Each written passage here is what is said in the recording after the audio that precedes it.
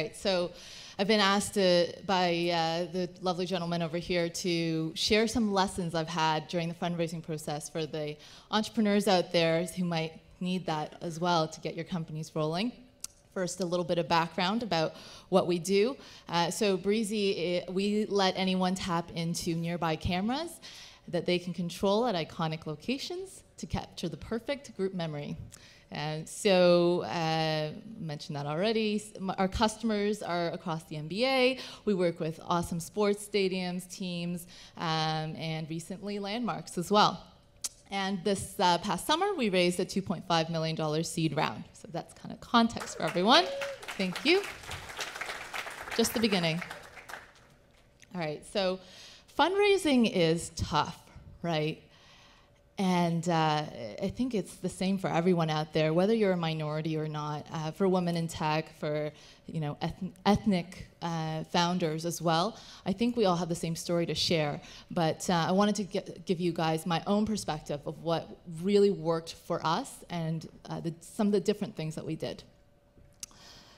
So we had an awesome community to support our fundraising process. This is a picture of us at Techstars when we were invited to join Techstars Boston, and that was really the starting point for inspiring our approach to fundraising. So the problem was really that, not that we weren't getting meetings at the top of the funnel, but that investors had a really hard time, especially Canadian investors, to really commit to being in your round. I'm sure that's a common problem. So how do you get over the fear of commitment in this case? We would always end up with these conversations ending with, okay, well, let's keep in touch. This sounds great. Love to see what you're working on. Let me know when you have a term sheet, when you have a lead investor. Well, why can't you be my lead investor? So always this sense of fear and lack of commitment that we would get from most of the community that's conservative in investment. So really what I want to talk about is how to build that momentum using what we call the soft circling method. And the key idea behind it is only negotiate when you have leverage. And that's the way to gain leverage. So step one, really easy. Once you have an investor that's interested, you enjoy talking to them, they understand your business, just make the ask and be bold. Make sure you know what their check size is so you can really find out how to position your ask. But all you have to say is, what would you need to see in my business to commit X dollars to our round? Be bold. And they're going to say, oh, whoa, I would need to see $1 million in revenue. I would need to see some pretty amazing scaling plans. I would need to, the valuation needs to be reasonable. It can't be, what everyone else in the Toronto market thinks that they're going to get. Or it's a percentage of ownership we would need minimally. It could be any of the above, or you need to relocate to San Francisco. All of these asks might seem crazy, wild, and just how do we find time to satisfy everything that investors want? So the key is finding out, though, what they are looking for in order to make the commitment. So get the fears out of them first. And step two, it's very simple. You just repeat it back to them. So what you're saying is, if I get $1 million in ARR, you'd be ready to commit X dollars to my round. And then follow up with, is there anything else? So they're going to say, okay, well, yeah, you need to, I don't know, hire an amazing PhD in this area of research before I can actually believe in, the R&D that you're going to create. And you just repeat that back. So what you're saying is, if I get $1 million in ARR and I hire a head of R&D and so, you'd be ready to commit X dollars in this round. Is there anything else? And so you just repeat that over and over until you get all of their fears out, you get that down on a list, and you get the soft commitment. So you would just repeat it back to them. Let me know if I caught everything. Given that we, our value between that, we, satisfy your conditions, whatever those conditions might be, you're not actually, you don't actually need to say you're going to do them, but you're just trying to get a soft commitment from them.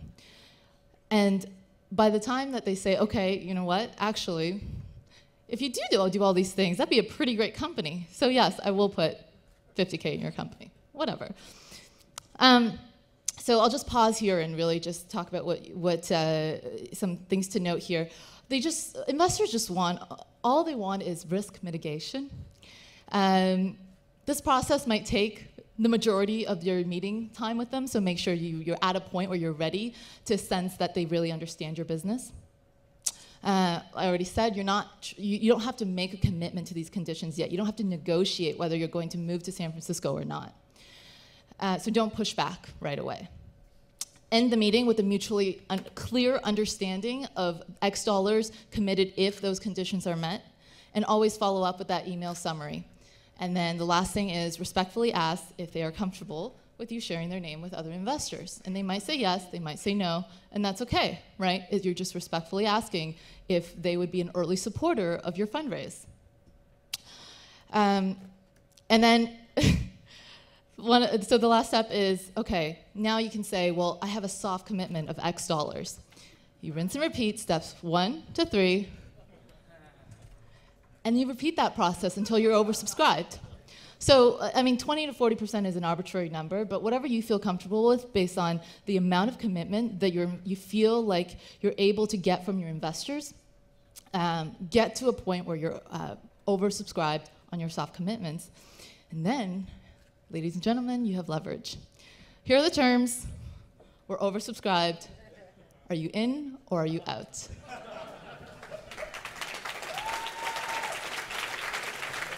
Get the commitment. Okay, going to wrap up here. Things to avoid, just so you're not wasting your time with some investors that are probably never going to commit. People who are asking for too many financials, trying to understand 5-year projections when you're raising a seed round, probably doesn't really understand doesn't understand early stage companies, or are just looking to get market intelligence. Any sign that they're discriminating against you, any sign of prejudice, happens more often than you think. And a way to think about it, I think about it, is investors' jobs are to sell you their money. Money is money. Money can come from anyone. And so you get to choose who you take money from. So make that in your control. Investors who don't understand your business and are asking the wrong questions, or are telling you why things won't work, or just ask the wrong questions, unhelpful feedback. They're either overly conservative, they don't need to, you really don't need to spend time taking feedback from unhelpful investors. And then lastly, lack of deal flow. What sorts of deals have they been doing in the last 3 to 4 months? Are they active investing, or maybe they're running out of funds as well? So if you're looking to move fast, try to find speedy investors. And the last thing I'll leave you with is, it's a sales process. So getting to an answer is the most important thing. Whether it's a yes or if it's a no, just get the answer. Don't let them leave you hanging, right? You can always, even if you get a no, you find out why. You can iterate on your story and the way you're presenting your company, and do better next time. So that's it. Thank you.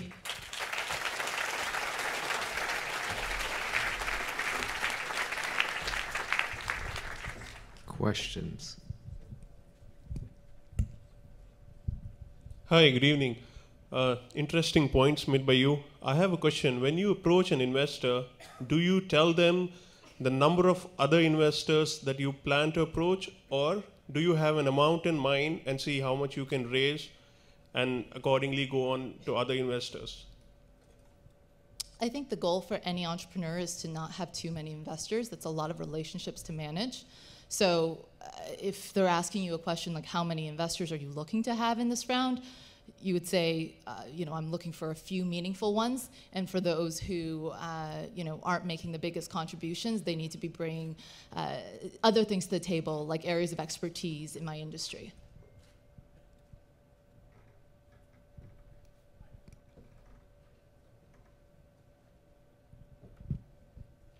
Why are we not seeing more women leading tech as opposed to women in tech? With larger established companies, there's always that excuse of legacy mindsets and so on. With smaller startups, that excuse isn't there. So why the dearth of female leadership? That's a great question. My take on it is that you need support to do anything, whether it's to get a promotion from a coordinator to a manager or to just start a startup.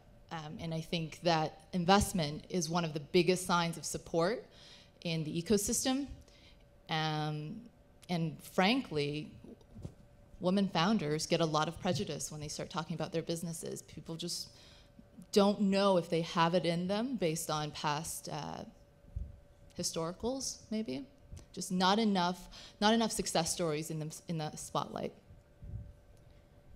Hi, I'm sure Jason's gonna get tired of hearing from me this evening, but one of the things I was most recently at, and thank you for asking that question about women entrepreneurs, I was with the Honorable Minister Ng, and who is the Minister of Small Business and Export Promotion, and there is a ton of money in the government waiting for women entrepreneurs. And I have a ton of information. I would love to hashtag it with TechTO. But aside from that, I'm from the City of Champions and Toronto. I was in Pittsburgh. I worked with the NHL and the NFL. Congratulations for being so vast in who you have on your clientele. But I have to say thank you, and continue your great work as well. I'm very happy that there's a Canadian company penetrating the sports market, because it is a US-dominated industry for sure. And I've had experience both sides of the border. And if a Penn State University can raise $18 million in a dance-a-thon in 24 hours, we sure can raise that doing something up here. So thank you. Thank you. Thank you.